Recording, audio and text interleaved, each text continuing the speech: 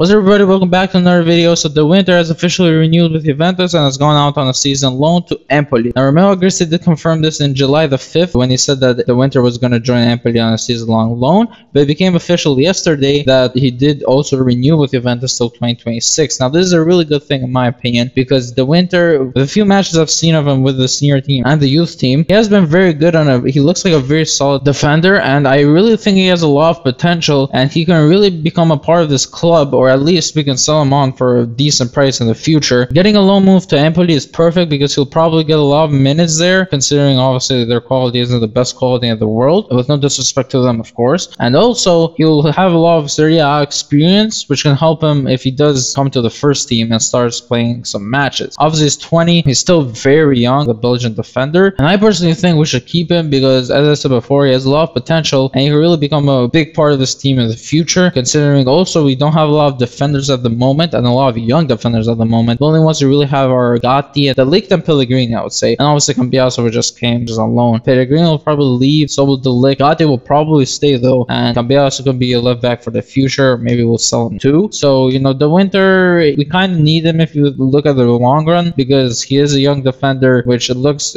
quite experienced for his age. When he did play against Mine, I think it was, he was pretty good and he didn't really make any mistakes that a 20-year-old, 19-20-year-old would make, especially playing for the senior team. You know, I think that was his debut, the senior team, at least as a starter. So you know, he made no mistakes in that game. He was pretty solid throughout. So I personally think we should keep him. And in general, this loan move and renewal is the perfect thing we could have done at this moment. Hope you guys enjoyed this video. If you did, make sure to like, share, subscribe for more of this kind of content. I'll see you on the next one.